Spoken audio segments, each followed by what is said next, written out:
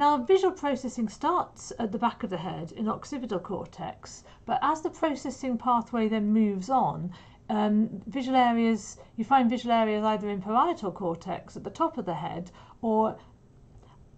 and in inferotemporal cortex, so down here on the lower side of the brain. And these are called the dorsal and ventral streams, dorsal meaning the backside and ventral from the Latin for stomach side. And it turns out that it seems that these two processing streams are associated with different aspects of vision in quite an interesting and unexpected way.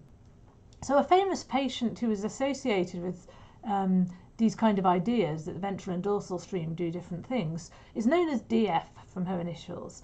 And she is a woman who suffered carbon monoxide poisoning in 1988 when she was aged 34.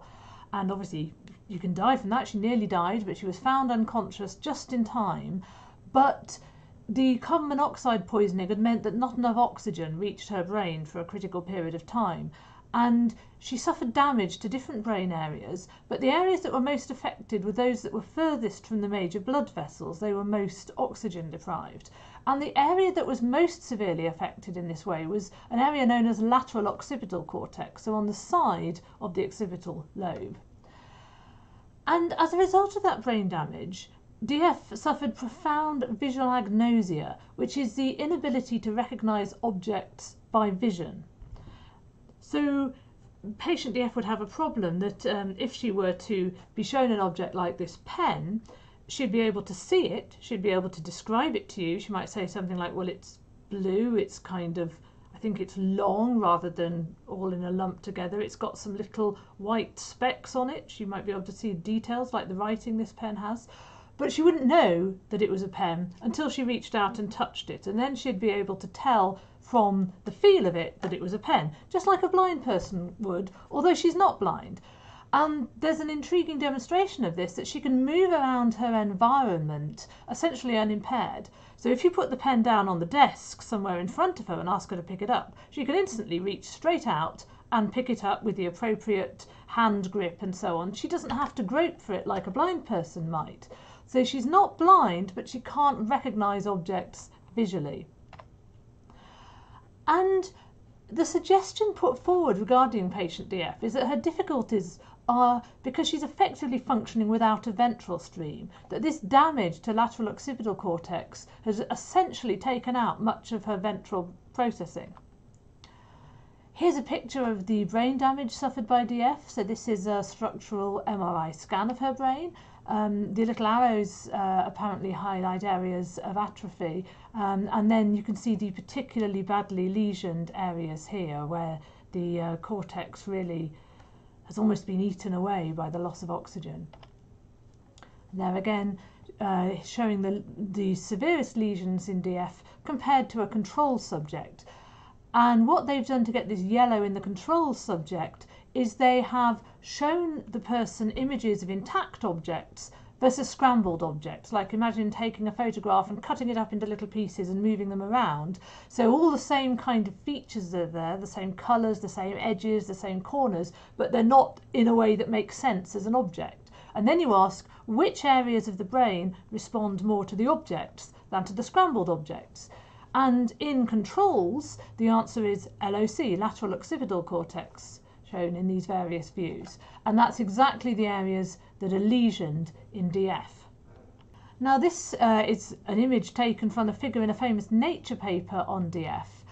And what this is showing is a task that they asked DF to do.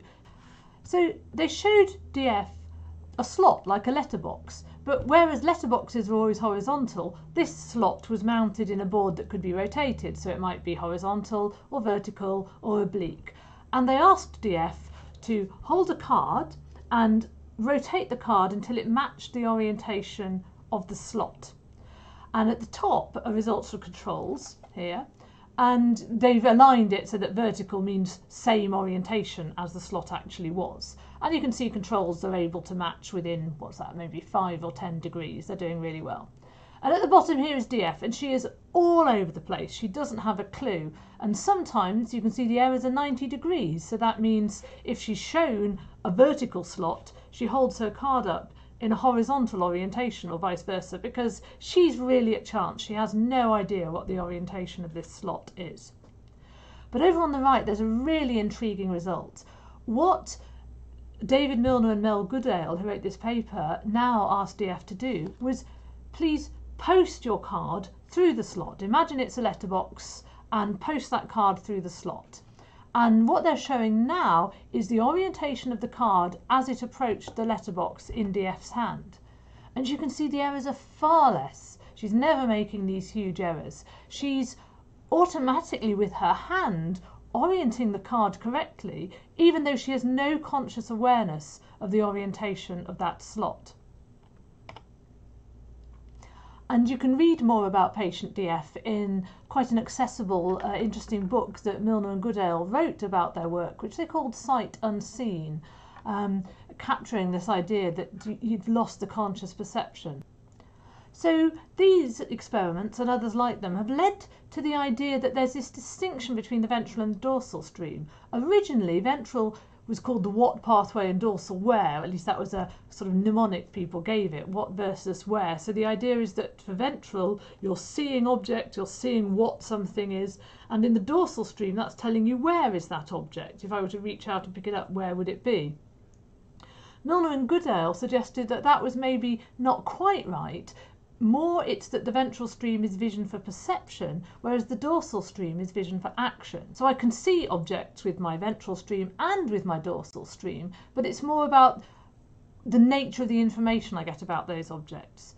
So importantly, we think that information in the ventral stream is consciously accessible, whereas information in the dorsal stream is unconscious. And that's why DS has this impairment. She's not consciously aware of what she's looking at. She can't consciously see that this is a pen, but unconsciously she has all sorts of visual information about it, and that's why she can reach out and pick it up so skillfully.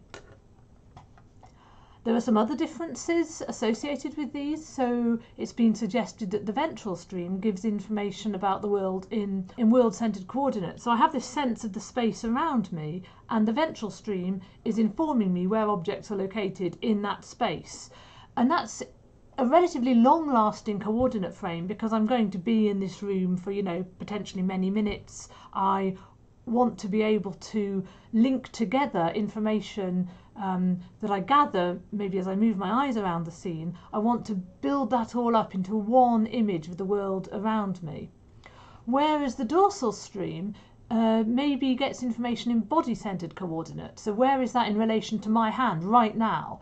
And that information decays rapidly because I move my hand quite often, so it's no good keeping long-term information about that. But for an immediate action, I would need to know that right now. And as often in psychology, a nice distinction is made between these two pathways by the existence of a double dissociation. So it's possible to damage one and leave the other unimpaired, and vice versa. So if you damage the ventral stream, that results in this visual agnosia that we've discussed. Whereas damage to the dorsal stream results in the opposite situation, known as optic ataxia, where your conscious vision is quite good and you can report what you're seeing. Yes, that's a pen, that's a cup, I can see that fine.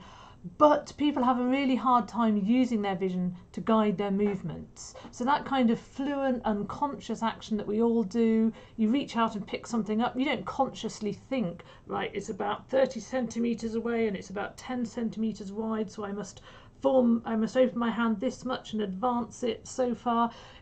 That just happens for you. And in optic ataxia, it doesn't just happen. So people do have to kind of consciously think hard about how they are going to use their vision to guide their movements. So this is still very much up for debate and very controversial. People still argue about exactly what the ventral and the dorsal pathways do, and it's for certain that there are strong links between them. They're constantly talking to each other, they're not happening in isolation, and it's still very much being worked out what these two visual pathways do. But I just wanted to introduce you to these ideas, which I think are really fascinating, and the sense that our vision isn't one entity but consists of many modules, and it's possible to damage one aspect like motion perception or object recognition while leaving others intact. And I think that's quite surprising and quite counterintuitive.